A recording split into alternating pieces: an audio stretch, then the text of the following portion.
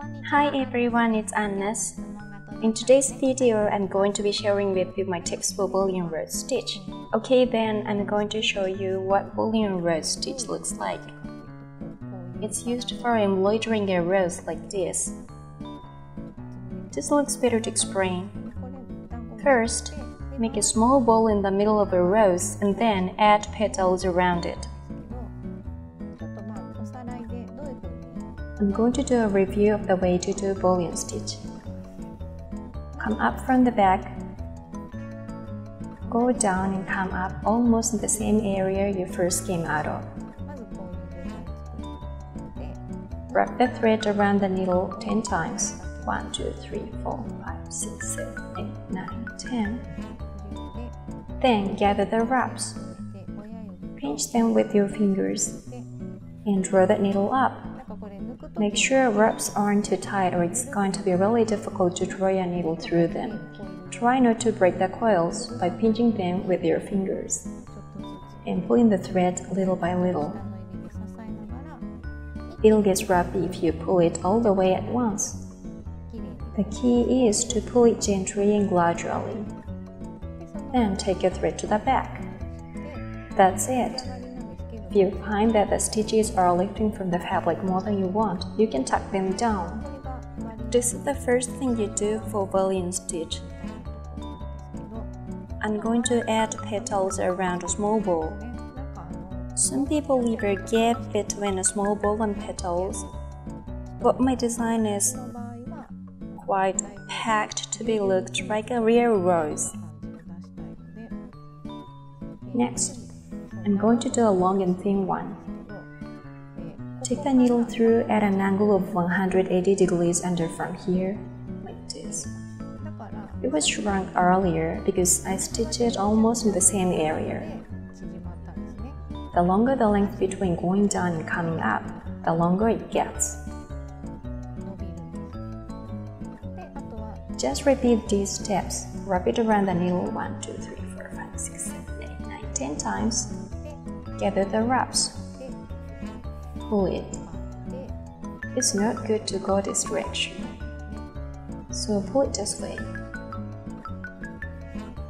It came at this direction a minute ago. Put it back where you attempt to place it like this.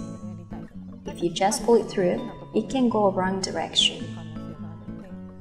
Then take a thread to the back. Now weave down half of it. Then let's do the opposite side. Sometimes it is displaced by 180 degrees. This one leaves a gap on the top on purpose to make a flower big. The ends of the stitches are overlapped slightly around here.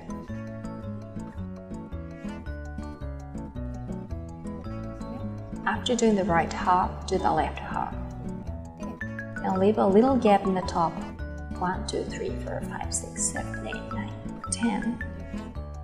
Then gather them. Pull the needle through. Pull it through little by little. Take the thread to the back.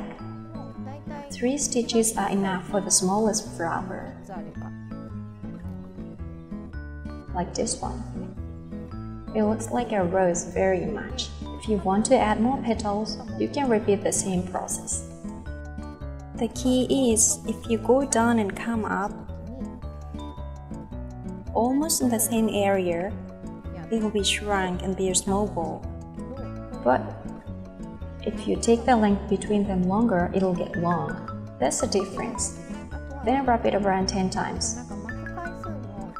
Some people do it 15 times or 20 times.